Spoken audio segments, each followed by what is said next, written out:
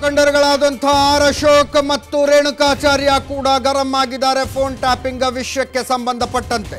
ಕೇವಲ ಕಾಂಗ್ರೆಸ್ನಲ್ಲಿದ್ದಂತಹ ಮುಖಂಡರು, ಜೆಡಿಎಸ್ನಲ್ಲಿದ್ದಂತಹ ಮುಖಂಡರು ಮಾತ್ರ ಅಲ್ಲ, ಬಿಜೆಪಿಯ ಹಿರಿಯ ನಾಯಕರ ಆತ್ಮೀಯರ ಫೋನ್ಗಳು ಕೂಡ ಟ್ಯಾಪ್ ಆಗಿದ್ದವು. ಬಿಜೆಪಿಯ ಹಿರಿಯ ಮುಖಂಡರಾದ ಅಶೋಕ್ ಅವರ ಆತ್ಮೀಯರ ಫೋನ್ಗಳು ಟ್ಯಾಪ್ ಆಗಿದ್ವು. ಮುಖ್ಯಮಂತ್ರಿ ಯಡಿಯೂರಪ್ಪನವರ ಜೊತೆಗಿರುವಂಥವರು ಯಾರ ಮೊಬೈಲ್ಗಳ ಮೂಲಕ ಯಡಿಯೂರಪ್ಪನವರು ಬೇರೆ ಬೇರೆ ಅವರಿಗೆ ಮಾತಾಡ್ತಾ ಇದ್ರು, ಅವರ ಮೊಬೈಲ್ಗಳು ಕೂಡ ಟ್ಯಾಪ್ ಆಗಿದ್ವು. ಬಿಜೆಪಿಯ ಹಲವು ಶಾಸಕರ ಮೊಬೈಲ್ಗಳು ಟ್ಯಾಪ್ ಆಗಿದ್ದು. ಈ ವಿಷಯಕ್ಕೆ ಸಂಬಂಧಪಟ್ಟಂತೆ ಅಶೋಕ್ ಮಾತಾಡಿದ್ದಾರೆ. ನಾನು ಹಿಂದೆ ಒಂದು ಸುಮಾರು 6 ತಿಂಗಳಿಂದ ನಾನು ಹೇಳಿದ್ದೆ ಫೋನ್ ಟ್ಯಾಪಿಂಗ್ ಆಗ್ತಾ ಇದೆ, ನಂದು ಆಗ್ತಾ ಇದೆ ಅಂತ ಹೇಳಿದಾಗ ಅದೊಂದು ದೊಡ್ಡ ಸುದ್ದಿಯಾಗಿತ್ತು ಒಂದು ವಾರದ ಕಾಲ. ಆಗ ಸರ್ಕಾರ ಅದನ್ನು ನಾವು ಮಾಡಿಲ್ಲ ಅಂಥೇಳಿ ಆ ಸಂದರ್ಭದಲ್ಲಿ ಹೇಳಿಕೆಯನ್ನು ಕೊಟ್ಟಿದ್ದರು. ಈಗ ಮೊನ್ನೆ ಏನು ಕಮಿಷನರ್ ಅವರ ಒಂದು ಫೋನ್ ಟ್ಯಾಪಿಂಗ್ ಆಗಿರೋವಂಥದ್ದು ನೋಡಿದಾಗ ಒಪ್ಕೊಂಡಿದ್ದಾರೆ. ಇವತ್ತು ಪೊಲೀಸಿನ ಇನ್ಸ್ಪೆಕ್ಟರ್ಗಳೇ ಒಪ್ಕೊಂಡಿದ್ದಾರೆ, ಯಾರು ಫೋನ್ ಟ್ಯಾಪಿಂಗ್ ಮಾಡಿದ್ದಾರೆ ಅವರೇ ಒಪ್ಕೊಂಡಿದ್ದಾರೆ ಟ್ಯಾಪಿಂಗ್ ಮಾಡಿರೋದು ನಿಜ ಅಂತೇಳಿ. ಹಲವಾರು ನಾನು ಅವತ್ತು ಸಿದ್ದರಾಮಯ್ಯನವರ ಹೆಸರನ್ನು ಹೇಳಿದ್ದೆ, ನಿಮ್ಮದು ಟ್ಯಾಪ್ ಆಗಿದೆ, ನೀವು ಸಮನ್ವಯ ಸಮಿತಿ ಅಧ್ಯಕ್ಷರಾಗಿದ್ದರೂ ನಿಮ್ಮದು ಟ್ಯಾಪ್ ಆಗಿದೆ ಅನ್ನೋ ಮಾತನ್ನು ಹೇಳಿದ್ದೆ.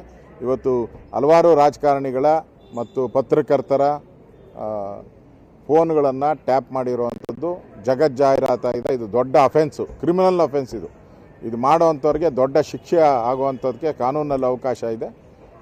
ಇವತ್ತೇನು ಈ ಫೋನ್ ಟ್ಯಾಪಿಂಗ್ ಆಗಿರುವಂಥದ್ದು ಮುಂದಿನ ದಿನಗಳಲ್ಲಿ ಮುಖ್ಯಮಂತ್ರಿಗಳು ಕೂಡ ಅದರ ಬಗ್ಗೆ ಗಮನ ಹರಿಸ್ತಾರೆ. ನಾವು ಕೂಡ ಅವ್ರನ್ನ ವಿನಂತಿ ಮಾಡ್ತೀರಿ, ಈ ಥರ ಯಾವುದೇ ಕಾರಣಕ್ಕೂ ರಾಜಕಾರಣಿಗಳಿರ್ಬೋದು, ಪತ್ರಕರ್ತರಿರ್ಬೋದು, ಅಧಿಕಾರಿಗಳಿರ್ಬೋದು, ಇವು ಮಾಡೋಕ್ಕೆ ಅವಕಾಶನೇ ಇಲ್ಲ.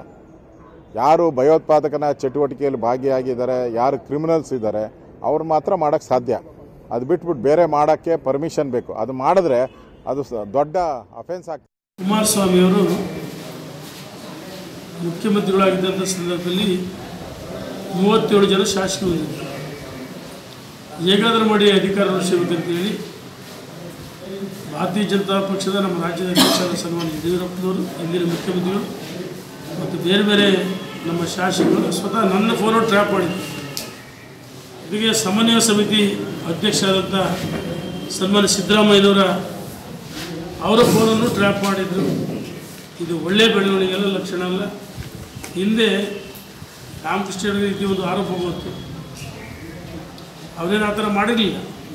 ಆದರೆ ಇವತ್ತು ಕುಮಾರಸ್ವಾಮಿಯವರು ವಾಮ ಮಾರ್ಗದ ಮುಖಾಂತರ ಕುರ್ಚಿಯನ್ನು ಉಳಿಸಬೇಕು, ಅಧಿಕಾರ ಉಳಿಸಬೇಕು ಅಂತೇಳಿ ಫೋನ್ ಟ್ರ್ಯಾಪ್ ಮಾಡಿದ್ದನ್ನು ನನ್ನ ಪ್ರಬಲವಾಗಿ ಹಿಂದಿನ ಸಲ ನಮಗೆ ಗೊತ್ತಿತ್ತು ಫೋನ್ ಟ್ರ್ಯಾಪ್ ಆಗ್ತದೆ ಅಂತೇಳಿ. JDSನವರ ಶಾಸಕ ಮತ್ತು ಸಚಿವರು ಹೇಳ್ತಾರೆ, ಕಾಂಗ್ರೆಸ್ನವರು.